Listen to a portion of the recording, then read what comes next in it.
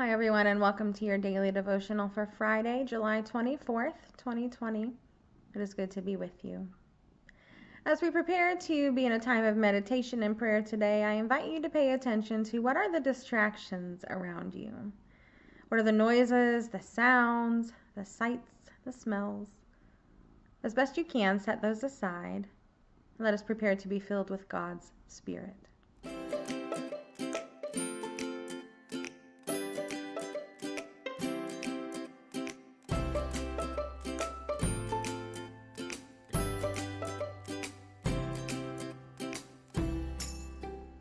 We begin today by turning to Psalm 105, and we'll be reading verses 1 through 11 and 45b. And this reading and all the readings today come from the Common English Bible. Listen now for God's word to us. Give thanks to the Lord. Call upon his name. Make his deeds known to all people. Sing to God. Sing praises to the Lord. Dwell on all his wondrous works. Give praise to God's holy name. Let the hearts rejoice of all those seeking the Lord. Pursue the Lord and his strength.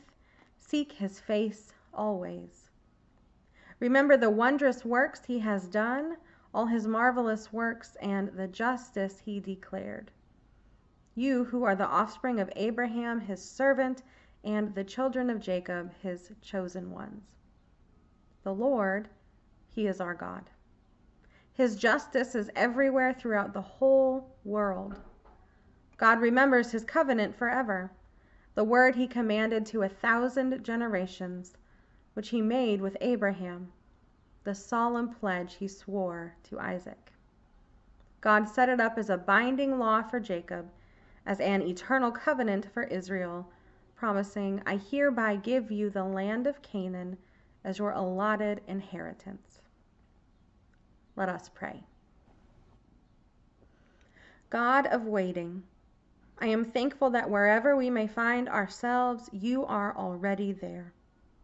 Give me courage to wait on you with my entire being, and trust that whatever else the dawning light may bring, it will always bring a word of hope from you. Amen. Our Old Testament reading today comes from 1 Kings, chapter 1, verses 38 through 48. Listen for God's word.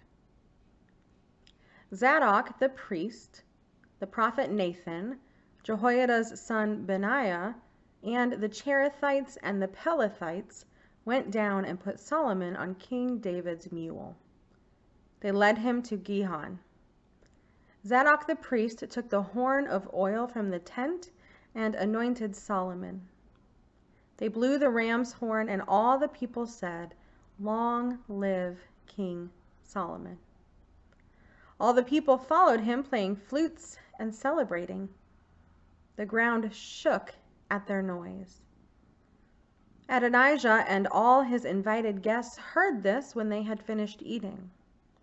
When Joab heard the sound of the ram's horn, he said, What's that noise coming from the city? While he was still speaking, Jonathan, Abiathar the priest's son, arrived. Adonijah said, Come on in. You are an honest man and will bring a good report. Jonathan replied to Adonijah, No, our master King David has made Solomon king. To support him, the king sent along Zadok the priest, the prophet Nathan, Benaiah, Jehoiada's son, and the Cherethites and the Pelethites. They've put Solomon on the royal mule. Zadok the priest and the prophet Nathan have anointed him king at Gihon. They went up from there celebrating, so that the city was thrown into a commotion. That is the sound you heard. There's more. Solomon has taken over the throne of the kingdom. The royal attendants blessed our master King David. May your God make Solomon's name better than your name. May God elevate his throne above your throne. The king then worshipped on his bed and said, Bless Israel's God, the Lord, who today has set my son on the throne, and has allowed my eyes to see it. It seems that Solomon was made king privately, and many people were surprised with this move. Why do you think David went about it this way?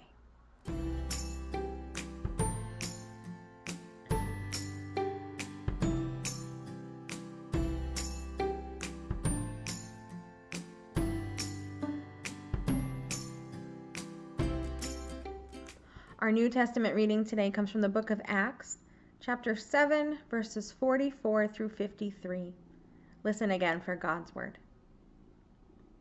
The tent of testimony was with our ancestors in the wilderness. Moses built it just as he had been instructed by the one who spoke to him and according to the pattern he had seen. In time, when they had received the tent, our ancestors carried it with them when, under Joshua's leadership, they took possession of the land from the nations whom God expelled. This tent remained in the land until the time of David. God approved of David, who asked that he might provide a dwelling place for the God of Jacob. But it was Solomon who actually built a house for God. However, the Most High doesn't live in houses built by human hands.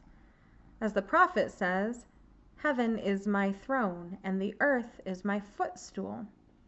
What kind of house will you build for me, says the Lord, or where is my resting place? Didn't I make all these things with my own hand?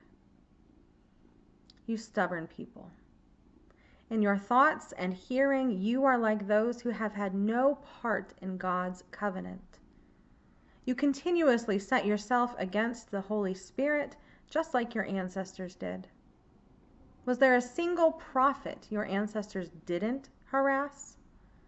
They even killed those who predicted the coming of the righteous one, and you've betrayed and murdered him. You received the law given by angels, but you haven't kept it. This is the word of God for the people of God. Thanks be to God. From the beginning, people have tried to contain God. In what ways do you see this being done today?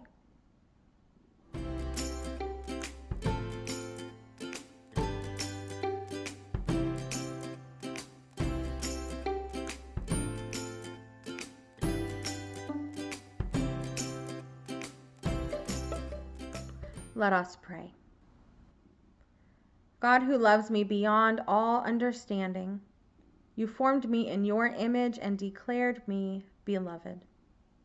May I live as if I know it. Give me the courage to stand up so that others may know it too. I pray this in the name of Jesus, the one who stands up for all of us. Amen. Friends, by the fullness of God, may you receive grace upon grace this day and in the days to come. Go in peace. Be well. I'll see you tomorrow.